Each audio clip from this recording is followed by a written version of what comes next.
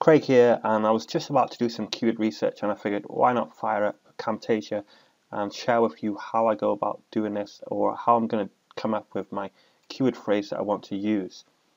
So my next video tutorial is going to be covering Google Analytics bounce rate. I want to share with people how they can lower their bounce rate if they have a high bounce rate. I don't want to talk about the bounce rate in this video because I want to show you how I'm going to come up with my keyword phrase. Now I use two tools mainly when I do my keyword research. I use the Google Adwords keyword planner, and then I use this tool, which I'm also going to be publishing a video covering this. Anyway, let's close out of that.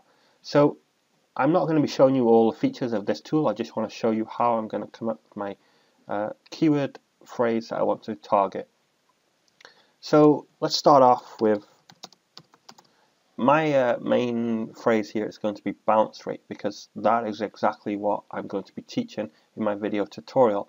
So we are only going to use Google, and we are only going to use the alphabet soup technique. Now if I hit search, obviously what's going to happen now is going to do the alphabet soup technique, but it's only going to be doing the alphabet soup technique at the front of the phrase, like, you know, bounce rate A, bounce rate B, bounce rate C, etc. Now, you know what, let's clear these results and start over, because that's not how I want to do it. So we will leave the alphabet soup technique on. We'll put asterisks. Actually no, we'll do how asterisks bounce rate, because I'm doing a video tutorial, and from my personal experience I know that if I'm using the word how, that is more likely to trigger a video thumbnail in the Google web results. And you know, that's one of my goals that I always try and aim for. So it's going to perform, you can see the queries it's going to perform here. It's going to, you know, how F bounce rate, how G bounce rate.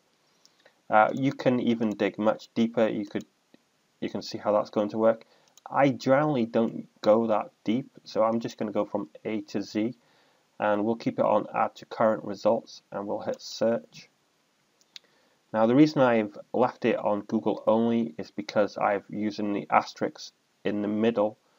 Now you can only use it on Google and Amazon if you put the asterisk at the middle or the beginning. If I wanted to use YouTube, Yahoo and Bing, etc., then it does the keyword phrase and then the alphabet soup technique. Okay, so we have 93 keyword phrases all related to how and bounce rate. Now when you think about it, how, bounce rate, most of these keyword phrases are likely going to be able to be related to my video tutorial. Now I'm going to turn the alphabet soup technique off, and we have recursive here, so we're going to turn this on, and I'm going to hit search, and then I'll explain what's going to happen.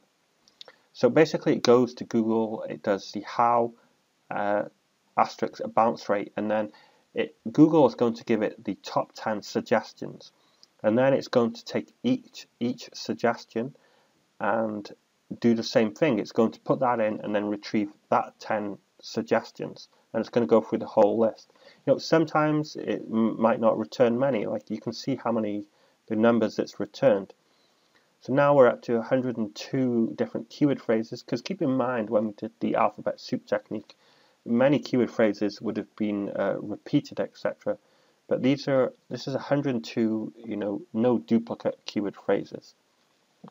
So, you know, we need some kind of search volume numbers, and that's where the keyword planner comes in here. So I'm going to click on copy all and head over to the Google AdWords keyword planner. If you want to use the Google AdWords keyword planner, you don't need a credit card or anything like that.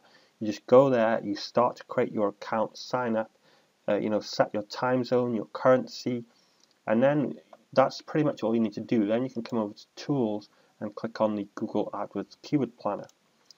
And we have 4 options here. The first one is if you're only going to enter in one keyword phrase. So you know what, let's just do this for an example.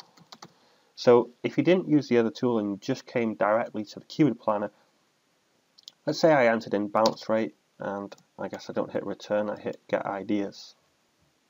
Now they always put it into ad groups first. I always click over to keyword ideas because I want to see the data straight away.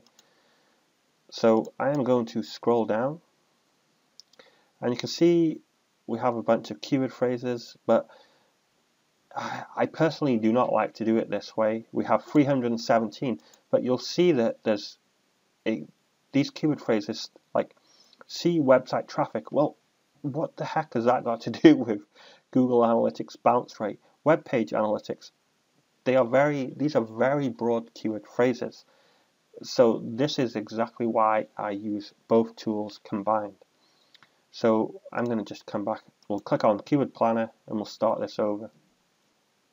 Okay, so this time we are going to use the second drop-down menu, get search volume from a list of keyword phrases. We'll do Control V, paste them in, scroll down, get search volume.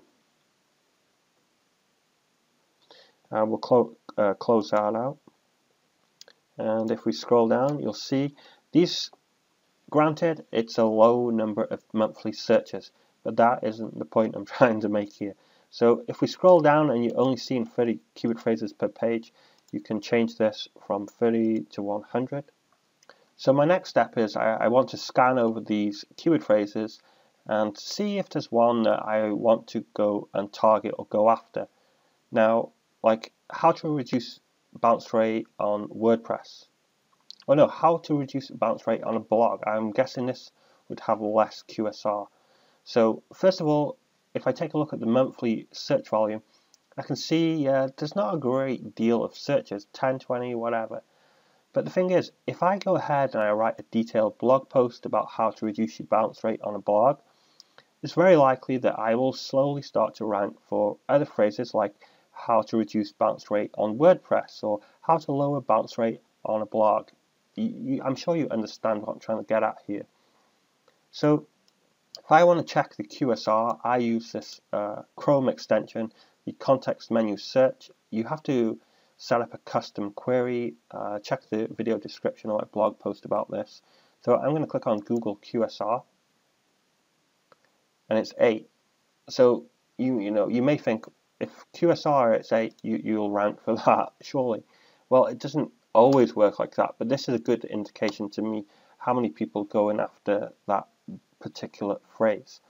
So I'm going to redo this search here, and I'm going to turn on my Moz bar to take a look at the first page results. Now I like to see the page authority and the domain authority. So let me just redo this search here. We'll do Google US.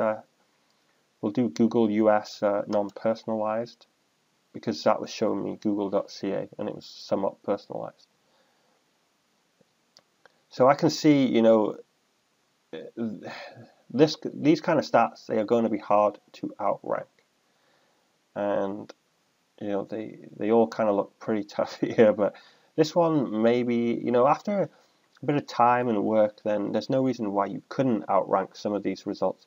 But there is no video thumbnail, and it's very possible that I could get my video to appear in the web results, and that would be one of my goals. And I can see that if I've just clicked over to the video tab, I can see that clearly nobody is targeting this phrase. You know what, let me just get rid of on blog, see how many going after how to reduce bounce rate.